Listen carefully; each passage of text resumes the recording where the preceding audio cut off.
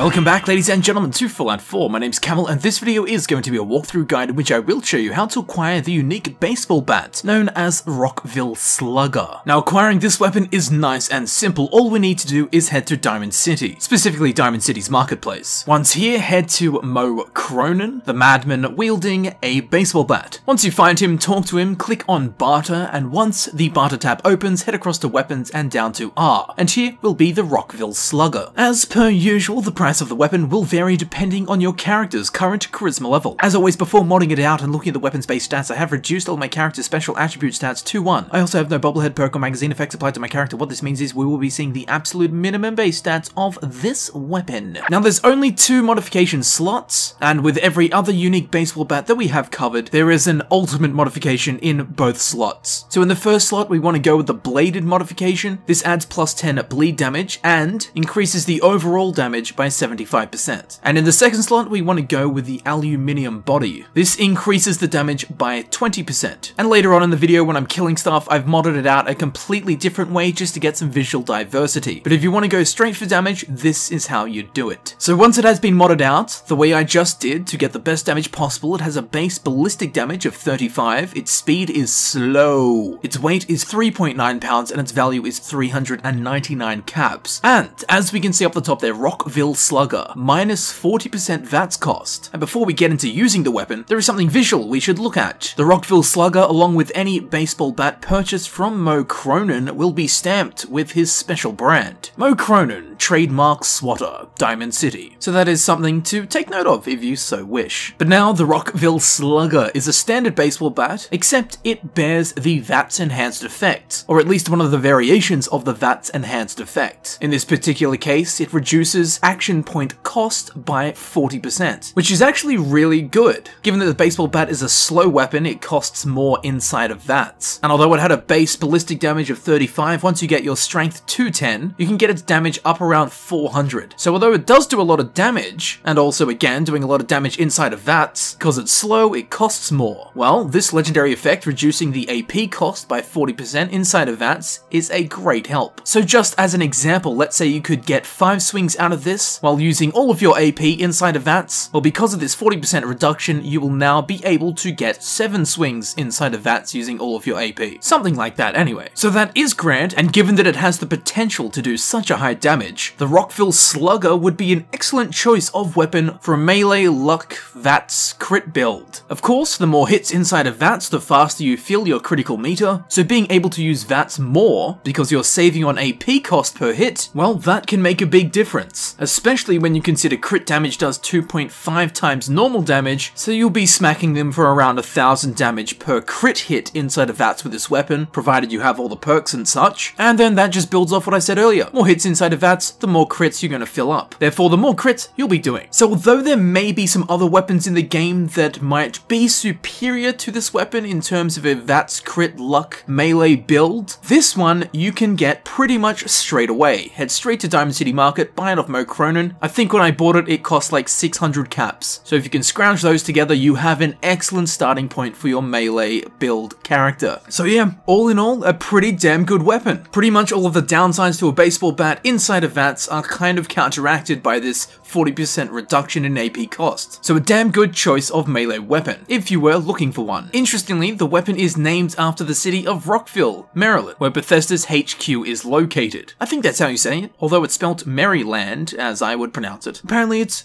Merlin the Wizard. And also the name Rockville Slugger is a parody of the real-life Louisville Slugger, a popular brand of baseball bats made by Hillerick and Bradsby. And the Louisville Slugger is also marketed as the official bat of Major League Baseball. Well, the Rockville Slugger is the official bat of the Wasteland. This video is sponsored by Mo Cronin of Diamond City. So all in all, a pretty damn good weapon, although it is known to be a little bit sluggish. And if you don't know where Rockville is, it's right next to Stonetown. Without firing a single bullet, you can fill your enemy with slugs. There was a prototype before this. It was called the Rockville Snailer. And here it is, the Rockville Slugger in action.